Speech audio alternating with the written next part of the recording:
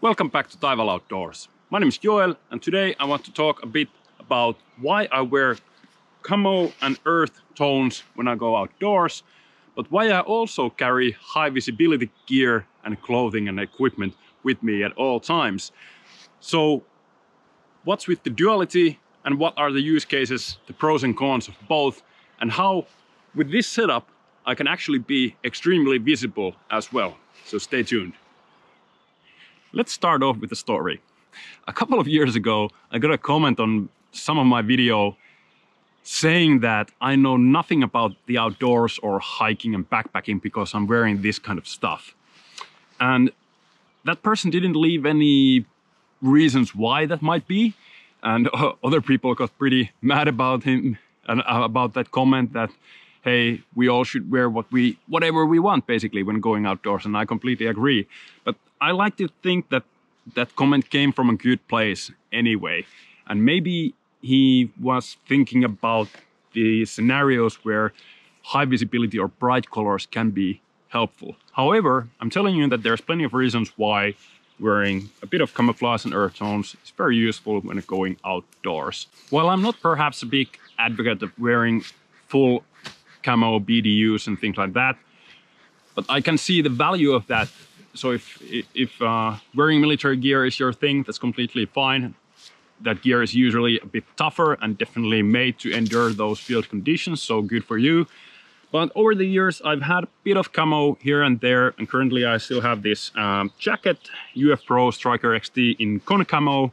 It's a bit faded away, as all gear or clothing seems to fade away in the sun over the years. And then I have this Everly stock rain cover here in Doppelganger Mountain camo pattern. But the patterns themselves aren't really important. But why I mention this is that camouflage is meant to trick the eye, whether that is human eye or then animal eye. And they do work a bit differently for different purposes, but in the end, what that accomplishes is that I can get to be a lot closer to the nature. And in a way, that's also my method of respecting outdoors. I don't go out here in bright, screaming colored spandex or whatever. In subtle earth tones and camouflage, I become part of the great outdoors, in my opinion, and that's at least how I like to think. And also, I get to avoid people. So even during let's say the main hiking season on some busy trails, if I want to take a break, I can go just a few meters off the trail, sit down and be still, and people can walk right past me and never even notice I'm there. So that's very helpful in my opinion. And secondly, it also gets me closer to animals, even big animals. So not just like birds or whatever, but also deer. I've gotten quite close to a lot of them, and other types of animals as well. So just being a bit more down to earth, almost literally, at least with the colors, does help becoming a bit more incognito, and in my own way, that's also respectful, I think, towards nature. And of course, this is exactly what people used to wear outdoors until maybe 30, 40 years ago. 80s did something and people started to wear bright colors afterwards. But anyway, like if you go back far enough, what people were thick wool equipment and clothing, and everything was gray, brown, earth tones in general, and not necessarily because of the camouflage value, but those were just kind of the natural choices, no pun intended. And then afterwards, after war periods, a lot of military surplus started to find its way also with the outdoor community and in their use. And in some sense, what I'm wearing and what I'm doing is just an extension of that old trend. Now, that said, there's definitely uses and places where you want to be visible. And my thinking is that by default, I'm going to look like this, but if needed, either in the case of emergency or in case of hunting season and hunting areas, I want to be more visible. I can do it with this exactly the same kit, so I'm not carrying anything extra to accomplish that. So let's take a look at those things next. All right, so I think this is a good place to start. You can see here, now my rucksack has turned into extremely big visible target. And in fact, I'm not carrying two different rain covers. This is the same rain cover, but it is reversible. Very handy way of doing both things, so being down to earth and stealthy, and also high visibility, or have high visibility when needed. Now this pack cover alone pretty much accomplishes everything we need in terms of being visible if we choose to be.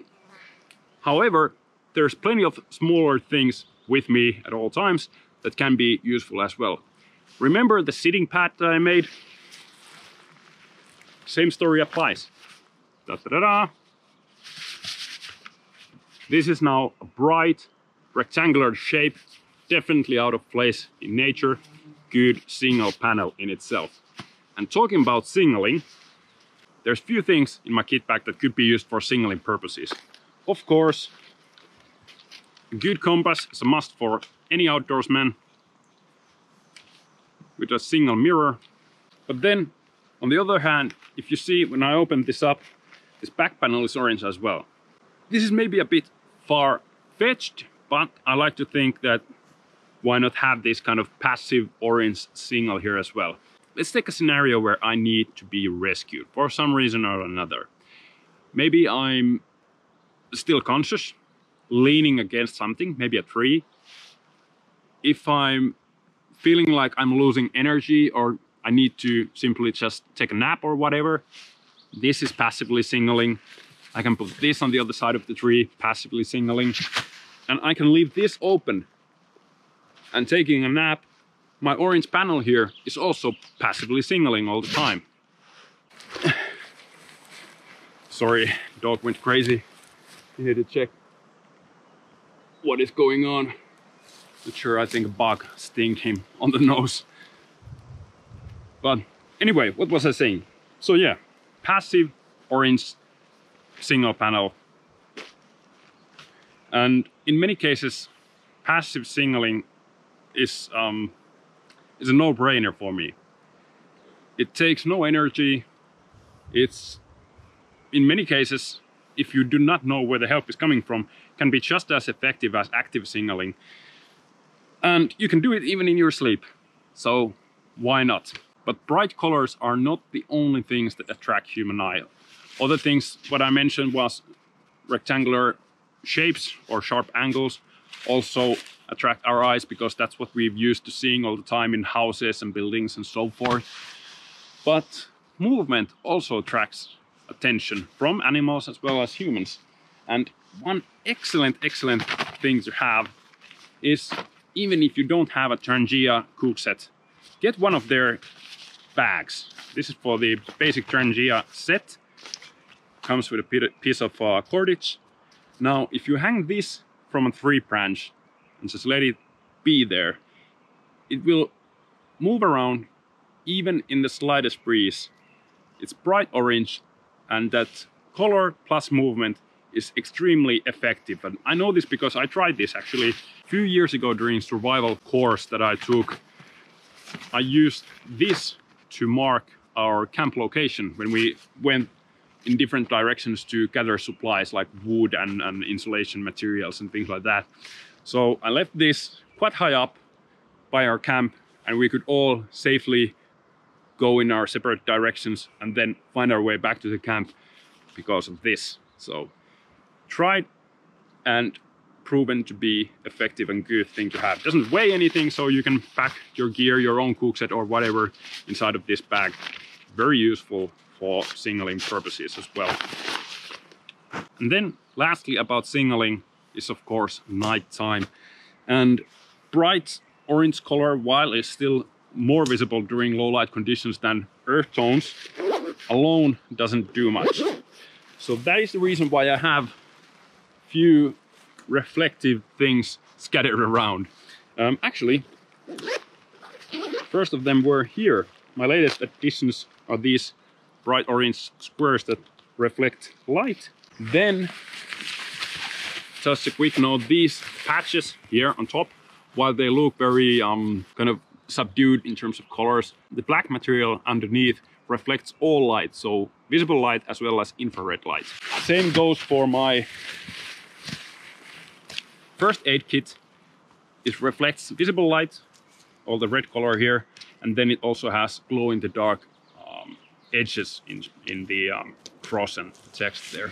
I'm not trying to hide from anyone in a sense that I would try to be as stealthy as possible, but I want to be visible when needed and also connect with the nature while I don't feel like I need to be more visible like this. So in summer, there's definitely time and place for both camo and high visibility stuff, and I would strongly encourage you to implement both. If you're one of those people who are really big in military gear and stuff like that, this is also a great example for you that using military gear, full camouflage and all that is great, but you can still have high visibility stuff with you that can be deployed just in case. And the very concept of single panels comes from the military, so they do go hand in hand. So that's everything from us this time. You'll be watching Taival Outdoors. My name is Joel. This is Rokka, working as my backup today. Let me know in the comments your thoughts about camouflage and earth tones and high visibility gear. If you have more tips for me and for others how to become visible when needed, let me hear those. I will see you all in the next one.